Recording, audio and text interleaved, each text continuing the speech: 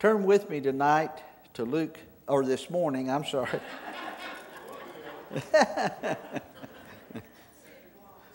Luke 17. We'll read together verses 11 through 19. Our subject this morning is simply true thanksgiving. True thanksgiving. Luke 17, 11 through 19. A very familiar portion of Scripture. It came to pass as Jesus went to Jerusalem that he passed through the midst of Samaria and Galilee. And as he entered into a certain village, there met him 10 men that were lepers, which stood afar off. And they lifted up their voices and said, Jesus, Master, have mercy on us. And when Jesus saw them, he said unto them, Go show yourselves unto the priest. And it came to pass that as they went, they were cleansed. And one of them, when he saw that he was healed, turned back and with a loud voice glorified God. He fell down on his face at Jesus' feet, giving him thanks. And this man was a Samaritan. And Jesus said, Were there not 10 cleansed? But where are the 9? There are not found that return to give glory to God, save this stranger. And he said unto him, Jesus said to the leper that returned to him, Arise, go thy way, thy faith hath made thee whole. And when Jesus was demanded of the Pharisees when the kingdom of God should come, he answered them and said, The kingdom of God cometh not with observation, neither shall they say, Lo here, or Lo there, for behold, the kingdom of God is within you. Looking back to verses 15 and 16 in our scripture reading, if you will look back in chapter 17 again. One of them, when he saw that he was healed, turned back and with a loud voice glorified God. And he fell down on his face at Jesus' feet, giving him thanks. And this man was a Samaritan. I apologize. When I read the last of that chapter, I turned 2 pages, so you forgive me. But we're so glad that in this passage of Scripture, we find a formula for true thanksgiving. Let us look to God in prayer. Father, we're so thankful today for this season. We're thankful, Father, for all the joy it brings to our hearts and lives individually and collectively as families. We're thankful, Father, for our church family and the joy that Thanksgiving brings to us. Lord, we're thankful for the opportunity to celebrate praise and thanksgiving, the expression of gratitude to a Heavenly Father that's so worthy of our praise and thanksgiving. God, teach us today how to be truly grateful during this time of the year and throughout the year. We pray in Jesus' name, amen. After reading this passage of Scripture, the question came to my mind, how many times have I forgotten to thank the Lord for the blessings He sent my way? How many times have I forgotten to thank the Lord? Have you ever had this question in your heart and mind? How many times did you neglect to thank God for a blessing that attended your life because of His goodness, His grace, and His mercy? My friends, I was called this morning by my mother in my office, and she said, Honey, have you got just a minute? I said, Just a minute, Mom. She said, Jerry has something to say to you. I said, all right. So Jerry took the phone, and he said, Wayne, did you know that God has given us 86,400 seconds today? I said, no, I hadn't thought about it, Jerry. He said he has. God has given us 86,400 seconds today. He said, have you thanked God for just one of them? I said, no, I haven't yet. He said, do it, son, do it. Have you thanked God for just one of the 86,400 seconds that God has given you today? My friends, are we truly grateful for the gift of life? Are we truly grateful for the time that God has given us? Do we take for granted life and the air we breathe and the privilege of getting up and coming to the house of God this morning? I wondered how many times do we as Christians count our blessings? How many times do we fail to express our gratitude to the Lord? We have so many things to thank God for this morning. The new day that we have, the health and strength that allows us the privilege to sit here and to come to the house of God. Our families. When I went through the nursery this morning, what a blessing. 3 little ones in our church family there in the nursery. And boy, as Stephen said, the women were doting on them. Weren't they, Stephen? In fact, I heard Teresa tell Vera she could just go back home. She's going to watch these little ones today. They were doting over the precious gift of children to our church family. I thought about the country in which we live. We have many problems, but I'm still thankful for America, aren't you? Thankful for the freedoms that we enjoy. Our church family. As Wayne said, he was gone for a couple of Sundays and he missed it. Well, I miss it too when I'm not here, and I know you do. What a blessing to come together here at the Rock Creek Church of God. Not to mention the salvation that God has given us through His Son, Jesus Christ. In this passage, we find that only 1 leper out of the 10 returned to express his gratitude. Can you imagine having such a dread disease as leprosy? An outcast to society? No family or friends to be around you? Being healed completely and not returning to thank the one who healed you? Only 1 out of the 10. Jesus was so pleased with this man as evidenced in verses 17 through 19. And Jesus answering said, were there not 10 cleansed? Where are the 9? They are not found that returned to give glory to God, save this one man. And he said unto him, arise, go thy way, thy faith hath made thee whole. In this one leper's expression of gratitude, we find the key ingredients of true thanksgiving. First of all, then, if we're to be truly grateful this Thanksgiving season, we must consider the position of true thanksgiving. Verse 16, the first portion of that verse says, the leper fell down on his face before him. The leper fell down on his face before him. Did you know that your very presence here in worship today assumes the proper position of true thanksgiving? There's so many people in our world today that are out doing their own thing.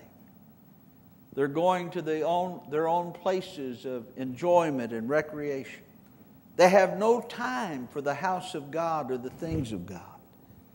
So may I commend you on the fact that you've begun the Thanksgiving season in a proper way by your very presence here in the house of God. You've assumed the proper position by coming and acknowledging God as your Savior, as your Lord, as your Heavenly Father.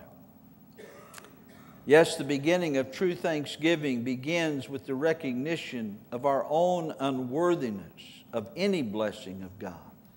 You see, every one of us are unworthy of the good gifts that comes from God's hand. You say, why, Brother Absher? Because we've all sinned. We've all come short of the glory of God. Our righteousness is as filthy rags in His sight. When we realize this, the least blessing from God will invoke praise from us. Amen? When we realize how unworthy we are for any of the blessings God sends, it should invoke praise and thanksgiving for what God has done for us. When we truly understand this truth, we give thanks to God in all things, regardless of our circumstance. And may I say, this is more than verbalization. It's more than saying, thank you, God.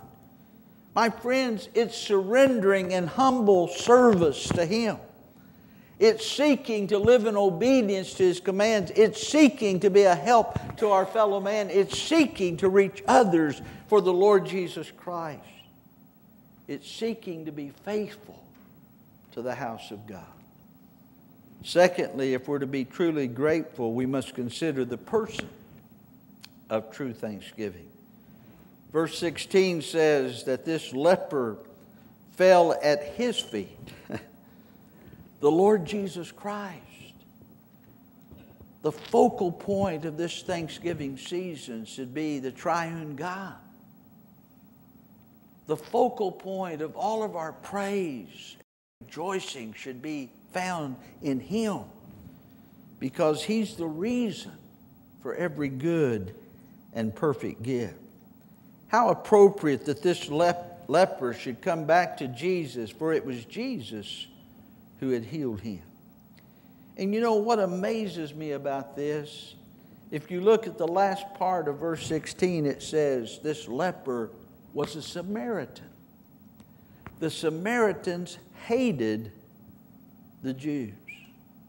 They hated them. And this Samaritan, when healed by Jesus, who was a Jew, when he was healed and he recognized the wholeness that Christ, he came back and fell at the feet of this Jew and worshiped him and thanked him for that which he had done. My friends, may we realize that it's Jesus who heals us. It's Jesus who provides for our every need. It's Jesus that said if we seek first His kingdom, that all necessary things will be added unto us. Every need in life will be met in Jesus Christ.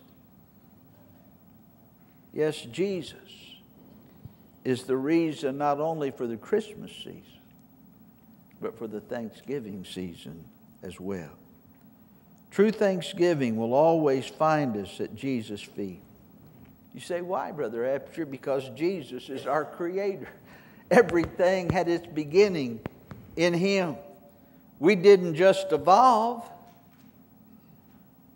No, it didn't happen that way. I know I was watching a program on television the other day, and it was telling how many billions and billions and billions and billions of years before finally that which was in the sea crawled out on the ground.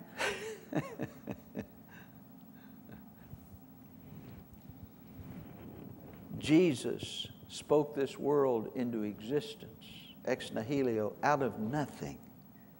He made this world. And what amazes me, He created it aged. That's what causes the scientists so much trouble. They try to date everything. Jesus created it aged. If you'd walked in the Garden of Eden when He made Adam and Eve, they weren't babies like little Riley. They were adults. They were made fully mature, full grown. Cut down the tree in the garden. Count the rings. It wasn't 100 years old. It was just spoken into existence. He made the seas and the dry lands. He made them as old as He wanted them to be. I think God chuckles at us when we try to comprehend His wisdom and the depths of His understanding. I just know He is Creator God and that He made all things. He not only made them, He sustains them. Colossians said that in Christ all things are held together. The moment God says it is enough and Jesus takes His hand off of holding things together, this old world is coming to an end. Time as we know it will be no more.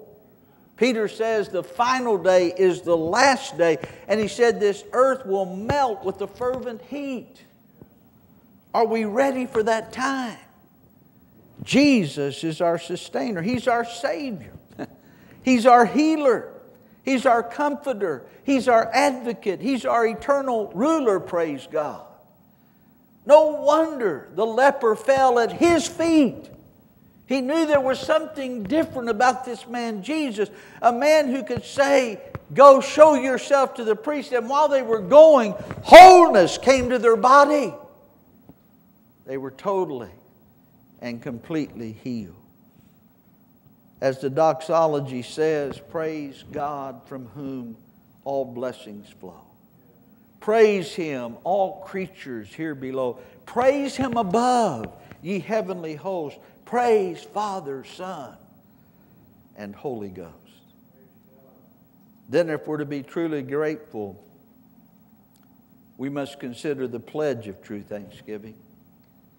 Please look again at verse 16.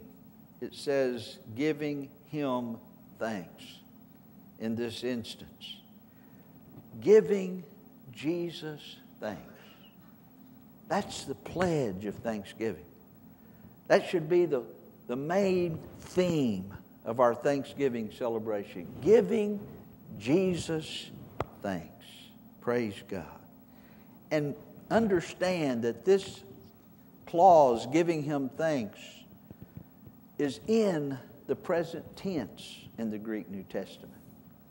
In other words, we just don't do it one day out of the year. We do it every day. Our life is to be an anthem of praise and thanksgiving to the Lord. Praise Him. Praise Him. Let everything that hath breath praise the Lord. Amen. I want you to note the manner in which the leper continued to praise God. Verse 15 tells us it was with a loud voice. This man was unashamed of thanking Christ for what He done for him. With a loud voice. He could not keep silence. How many people have you vocally praised the Lord before? How many people have you been vocal about your life in Christ? How many people have you allowed that old psalm, let the redeemed of the Lord say so? Find that in your life and in your testimony. No one's going to know unless we tell them. This man said it with a loud voice. You know what that says to me? God doesn't care if we get a little loud every now and then. He doesn't care if there's some hallelujahs and praise the Lord and amens and thank the Lord. He doesn't care one bit. And I want you to know your pastor doesn't care either. As long as it's done in decency and order. Praising the Lord. My friends, if we're to be truly grateful, our pledge of thanksgiving is to be continual. It's to be throughout the year. It's to be heard by the people about us. And the purpose of it is to glorify God. Not to bring attention to ourselves, but to glorify God. That's the motive of it, according to this verse. This man wasn't trying to draw attention to himself. He was trying to cast attention on Christ. He said, this man has done this to me. This man has brought wholeness to my life. And he had to glorify God. In closing this morning, I ask, are you and I truly grateful as we enter this Thanksgiving season? Remember, this Tuesday night, Rock Creek Church of God is going to assemble with other churches in our community at the North Highlands Baptist Church this coming Tuesday night, 6:30. I want this group of people that's here this morning to be there Tuesday night. When they say Rock Creek Church of God, stand. If they say that, I want to have a whole army of Church of God folks stand up. The new pastor there is going to be preaching the Thanksgiving sermon. There's going to be special singing. All kinds of good things. 6:30 Tuesday night. And then our services here on Wednesday night will be canceled for you to prepare for Thursday and all the activities of that day. Take advantage. Assume the proper position of thanksgiving. Oh, my friends, are you and I willing to get on our faces before God this season? Have we come to the only one who's the author and finisher of our faith, the Lord Jesus Christ? Have we offered the pledge of true thanksgiving, giving thanks continually, and even at times maybe shouting what God means to us? You say, Brother Absher, is it really that important? Well, look at verse 19 as we close. Jesus said unto this leper, Arise, go your way. Your faith hath made thee whole.